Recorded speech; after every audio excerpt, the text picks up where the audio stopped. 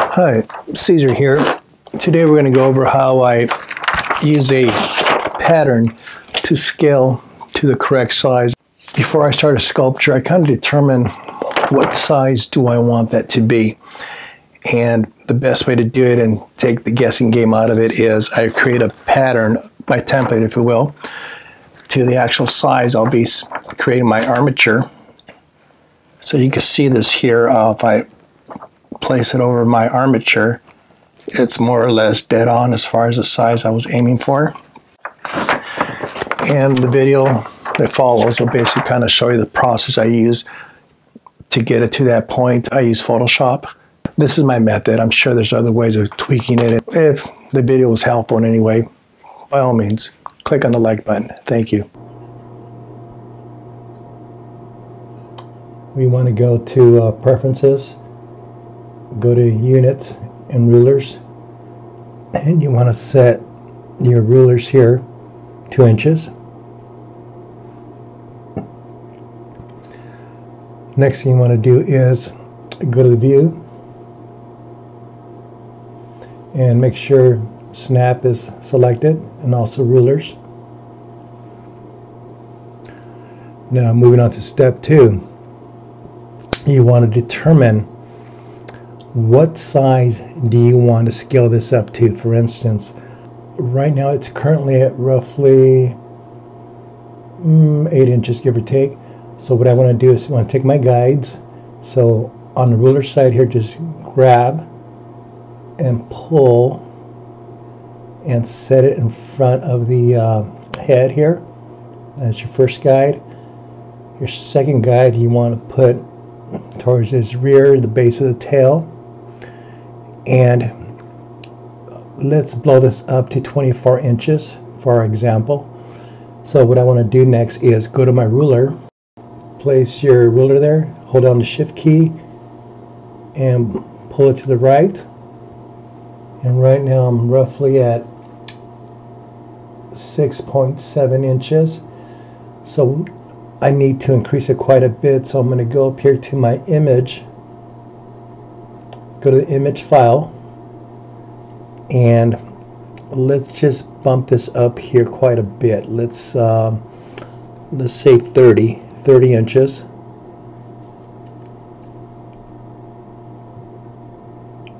And you can see I blew it up quite a bit.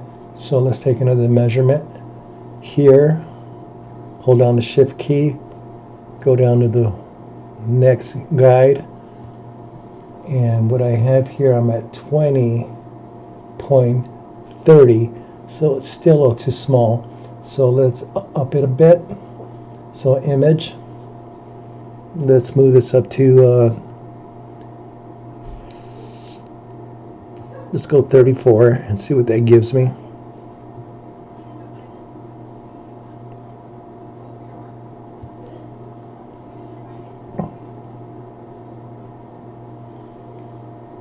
We're at 23, so let's tweak it a bit more. Image size, let's go to 34.5.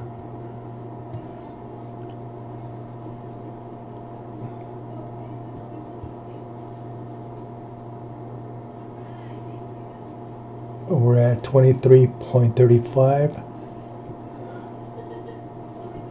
Let's go a little higher.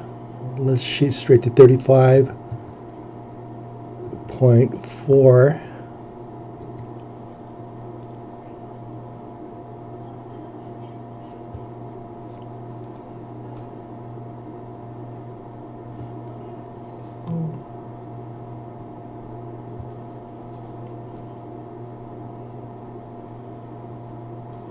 We're at 23.96. It's actually, I could stop there, but let's just tweak it a little more. Let's go 5.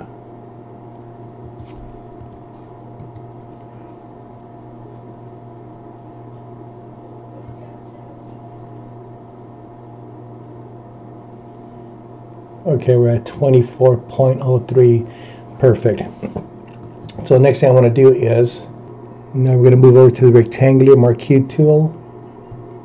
So Let's set our boundaries here. Let's put another guide right above the highest point. And when we go to the rectangular marquee tool, we're going to select fixed size. And since I'll be using my transparencies that are 11 by 8.5, let's do 10 inches width and 8 inches in height. Once those are set your marquee here. You're going to grab your guides and move it to the first section there, which is basically your first measurement. It's from this point to this point is 10 inches. I'm going to grab the top guide and place it on the bottom. It should lock in place because you selected the snap. If you recall, you selected snap and you selected ruler, so the snap would allow it to snap in place. So the next thing I want to do is move this over. Well, you can move it over and it'll just snap in place there. So the next marquee, you're going to go ahead and put your guide right on this one here, and you're going to put your next one right here. Bring down the guide. We're going to need 1, 2, 3, 4, 5, 6, 7, 8. Let's correct that. We're going to click V as in Victor on your keyboard, and we're going to get rid of this guide. You don't need it. Bring it far left.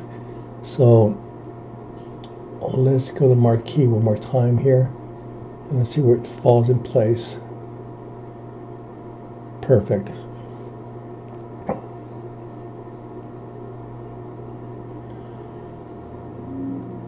So in essence, what we could do is the following.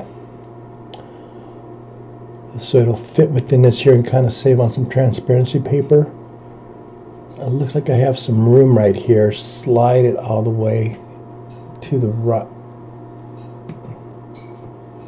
Let's hit V as in Victor on your keyboard, and we're going to slide this as far as it goes here.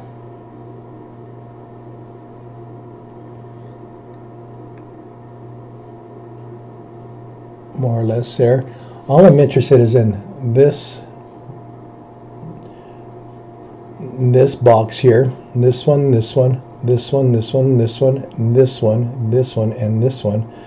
I don't really care about the tusk here. I could improvise here later. Or if you wanted to, just go ahead and print this out here. It doesn't really matter.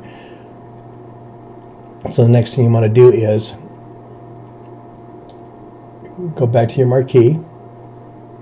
It's selected already. You got this layer selected here, and you want to place it directly over your first rectangular marquee, and you're going to hit Command C to copy it. Then you're going to hit Command N. You can hit OK, and you're going to hit Command V. So this is number 1. Let's leave it to the side here. The next one is right here. Command C, Command and OK, Command V. This is your next one. Let's move on to the next one here.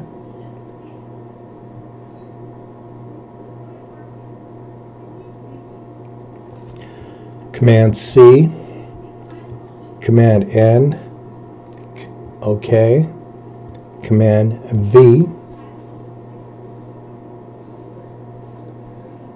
Now this one here you could print if you want. Well, for this example, I'll go ahead and print it. Normally I won't, because I could just improvise on that tip of the tusk. So Command C, Command N, OK, Command V. Next section here, Command C, Command N, OK, Command V.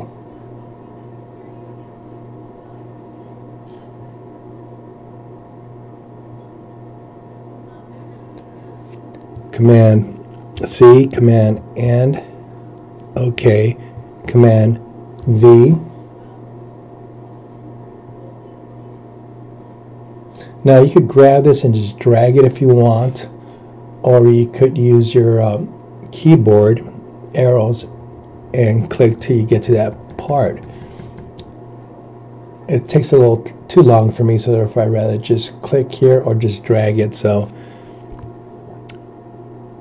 Command C, Command N, OK, Command V. Next one, right down here, to just click here, and you're going to have to grab it and place it here. So Command C, Command N, Command OK, Command V. Next one.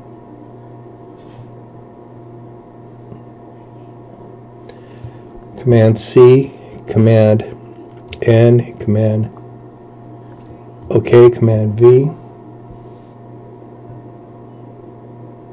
And the last one.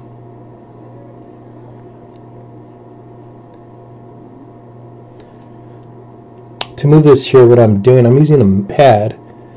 I'm not using the mouse, so I think what you would do here is basically left click and drag it. Let me see, let me get this mouse. Yeah, left click, then drag. So Command C, Command N, OK, Command V. The next thing you want to do is get all your sections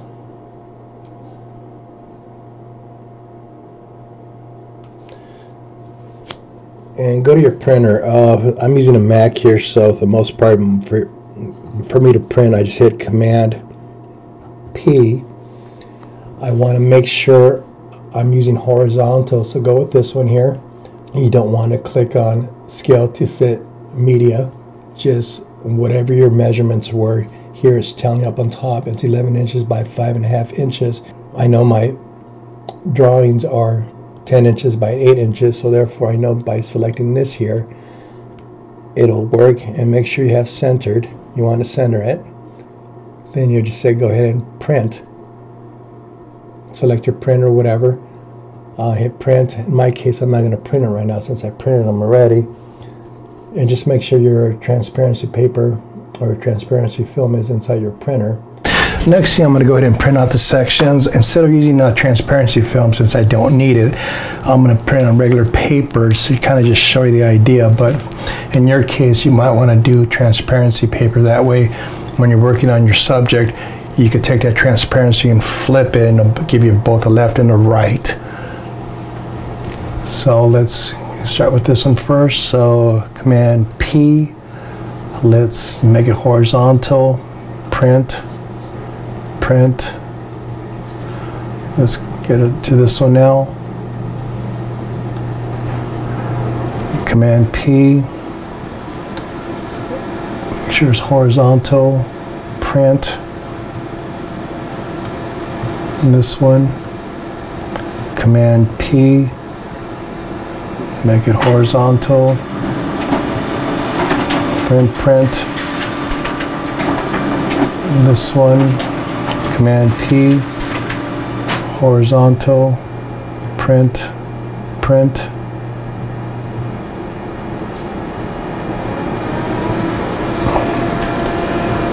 Command P, horizontal, print, print. Command P, horizontal, print, print. Let's print this one too, the tusk. Command P.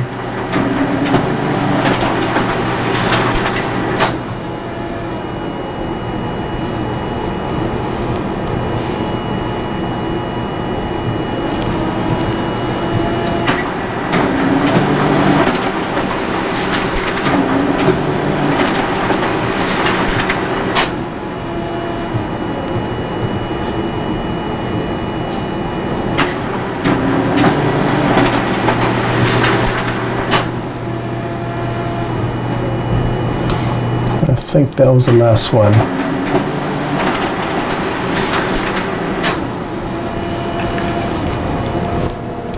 I'm going to use my floor to lay these out.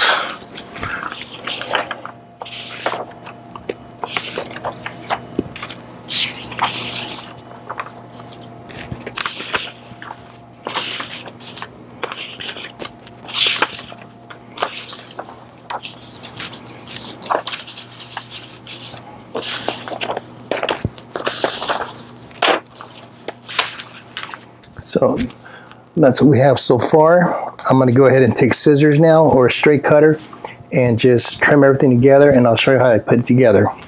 Take your scissors or one of those edge cutters and follow your lines. Now, if you were using transparency film, you could get away with not cutting these off, because you could just basically layer it on top of each other and you won't be able to see where the seams are located. And for the purpose of this here, it'll still be translucent enough for us to see our armature on the other side as we build it. So for instance, you do this here, you could just tape it from here. You don't have to cut this area here. And what I would do is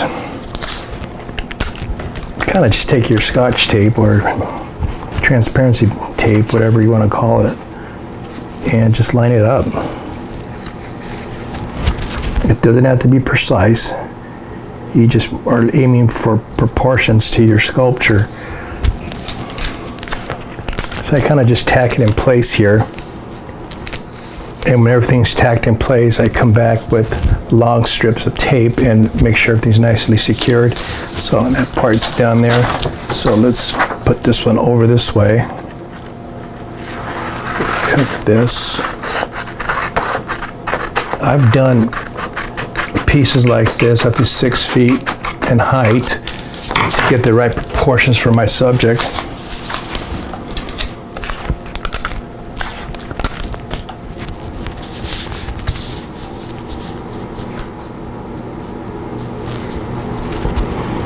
Now, transparency film could get pricey depending where you buy it, so I've bought some decent generic transparency film on Amazon.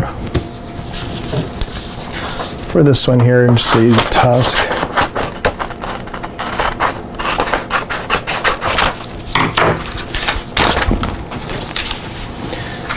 And it's going to go right on this here.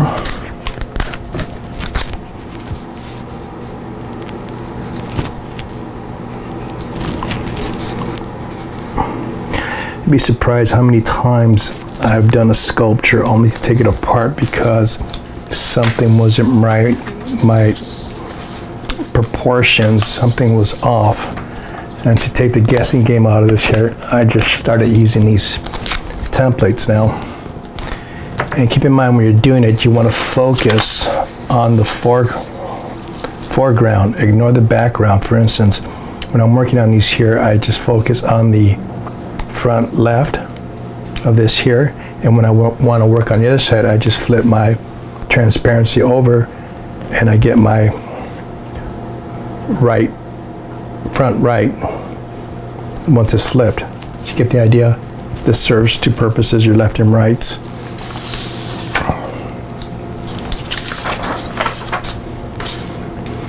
And if you have access to the front and back of your subject, you could do the same thing by scaling it up. On that, the left and right would be unknown. However, my height is known. So once I get my height, my left and right will figure itself out. It will fall into the correct ratio.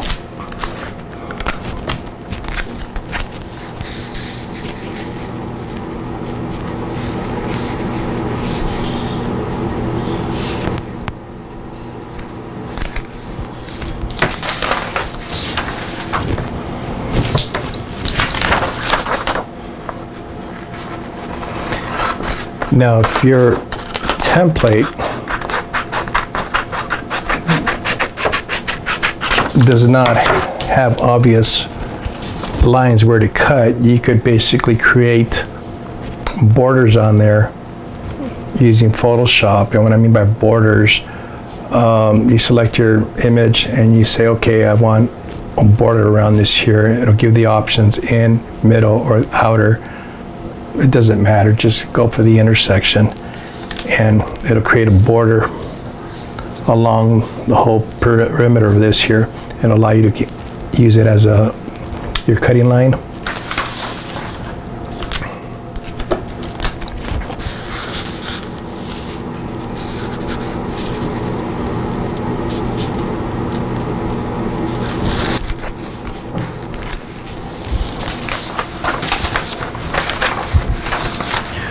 Now let's go ahead and cut the top part.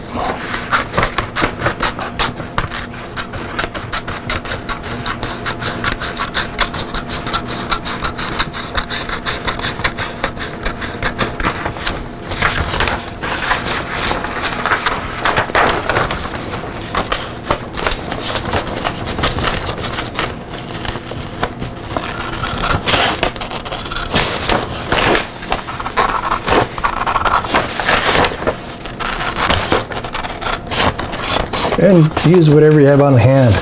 Sometimes I'll use this transparency tape here. Sometimes I'll use packing tape. As long as it's transparent, it'll work. And sometimes I don't cut on the edges here. If I'm using transparency paper, I just lay them on top of each other and utilize the tape to piece them together. Since my templates are more or less a one-time use, after that I just discard them.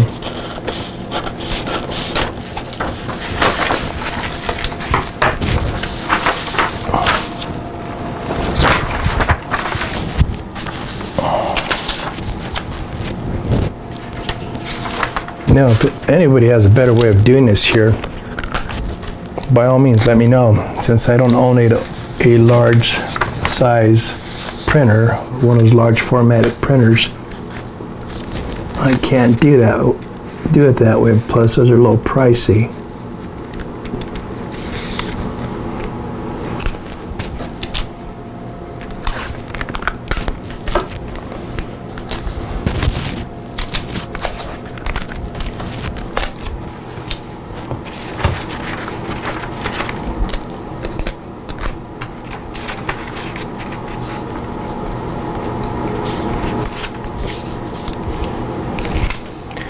And again, I can't stress enough, it does not have to be 100% dead on. You're looking for proportion here. If I was off an inch here somewhere, the average person won't be able to tell.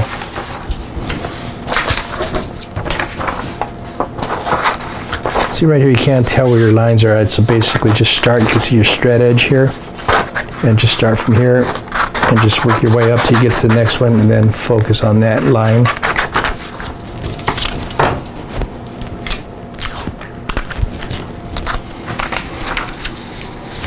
And it goes right here.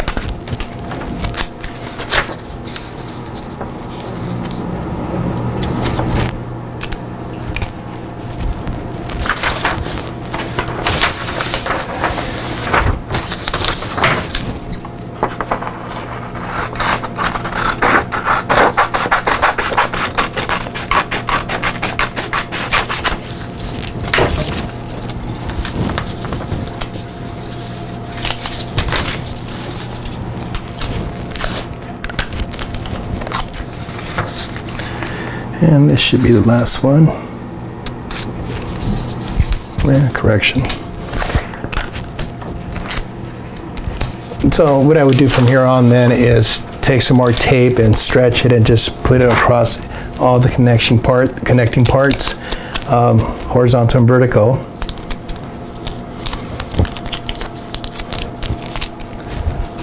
And I kind of like to trim it. Care for the excess paper.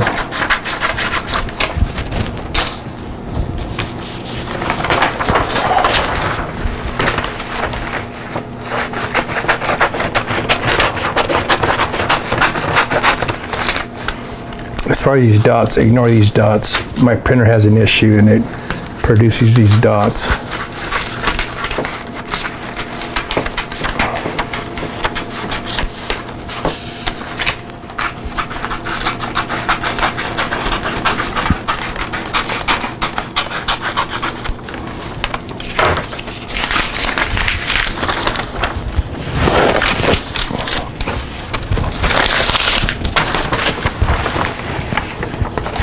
So here we go. We have more or less a 24-inch elephant from this point to this point. It doesn't have to be dead on. In fact, let me verify that. Where's my measuring tape? So from the front of the head to the back. There we go. We got our 24-inch elephant from this point to this point. And he turns out to be about 18 inches in height. That'd be a pretty impressive elephant. Mine, the one I'm producing two of these here. There'll be two bulls battling it out, and they're close to this size here. So you can imagine two of these bulls in bronze. It's going to be a pretty big piece. That piece has been commissioned by my buddy, and I love the piece so much, so I'm going to go ahead and produce one for myself, and that'll probably be the end of that. I will show you the next step on how to actually produce the armatures. I'm converting a horse armature I purchased from True Form Armatures. I'm going to convert them into elephant armatures. More on that later. Thank you for viewing.